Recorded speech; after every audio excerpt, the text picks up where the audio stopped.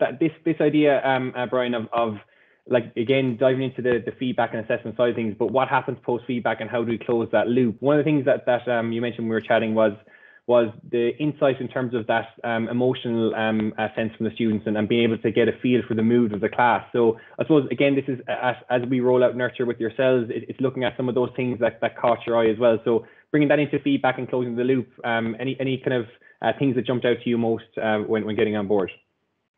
Yeah, again, that ability to check, have students put the feedback into action, because again, if you're constantly marking work and giving feedback and whatever, I mean, how long do you have to go back? It's more than 20 years since you had Black and William and their study about feedback and the effectiveness of, comment only marking compared to grade only marking and everything else. And look, we've all probably had those conversations in our schools, but the last part of it, and it comes back to the students seeing themselves as a learner and the purpose of being in school at all, and getting them into that, letting them in on the secret, like, of what's happening in the school.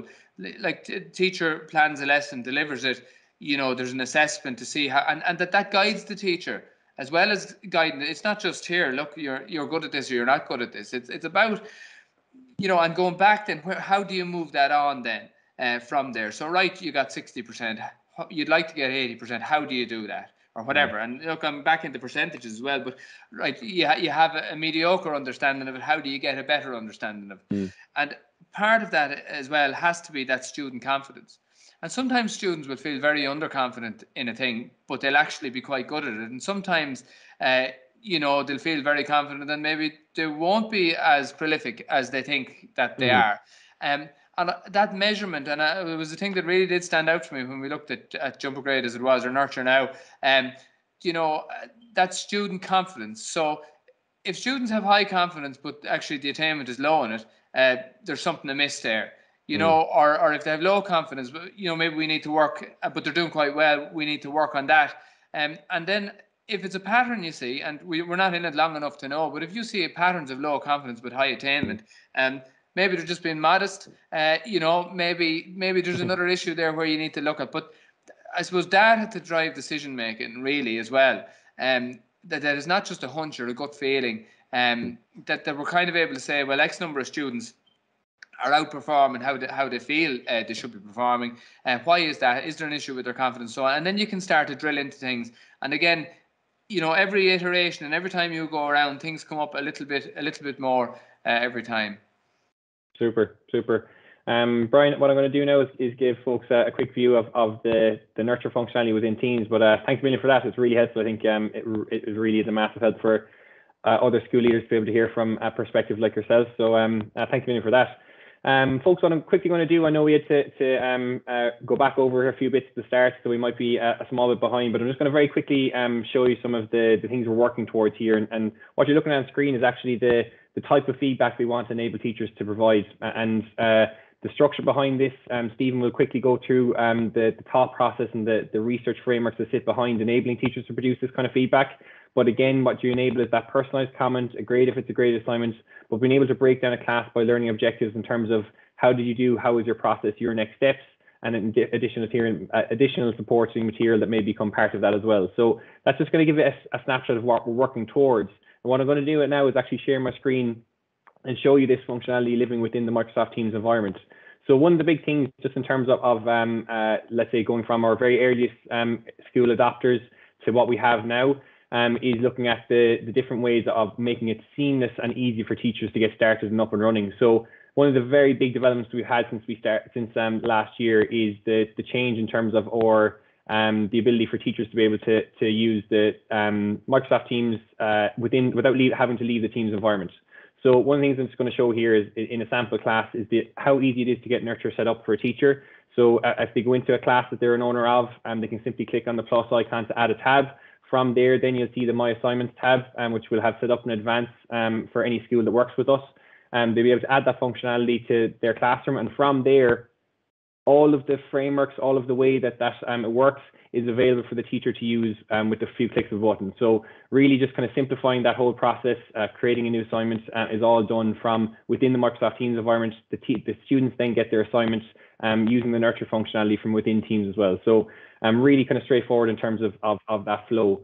One thing that I'm just going to touch on now, and I won't go into detail here, it's more just to show kind of the key bits of the aspects of the platform and the value it brings, is looking at how we embed that framework and that research into how the teachers provide an assignment. So from assignment name description, the different ways they can attach the files, from voice notes to files from their device, and the grading, there's a number of different options in terms of whether it's marks, percentages, or grade descriptors.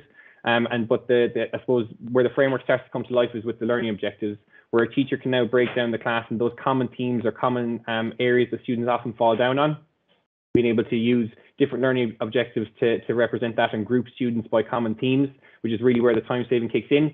But the bit I really want to focus on, and we're not going to go into detail now, we can follow up with the more in-depth demonstration afterwards. I'm just conscious of time here today, but the student reflection is a really key part of how we close that feedback loop. So this is the last thing I want to show before I kind of just pass over to Stephen to talk about the CPD program. But just look at some of the aspects that we can bring in here to close that feedback loop after a student receives their feedback. So first of all, when they submit their work, they have to tell us how confident they are in their answers, which is hugely important in terms of identifying that effective feedback. And then also we have the ways that the teacher can look at the student reflection post setting it out. So what you have here now is you can ask the student, are they disappointed, neutral, or happy in their the feedback they receive? But an even more detailed one, and one we're really excited about, is the 3-to-1 response, where a student is asked to tell us 3 things they've learned, 2 things they found interesting, and 1 question they're still left with. So what we're doing is we're creating a process where we're taking the work and thought off the teacher, but bringing in that pedagogical framework into how the teacher is interacting from an assessment perspective with the students.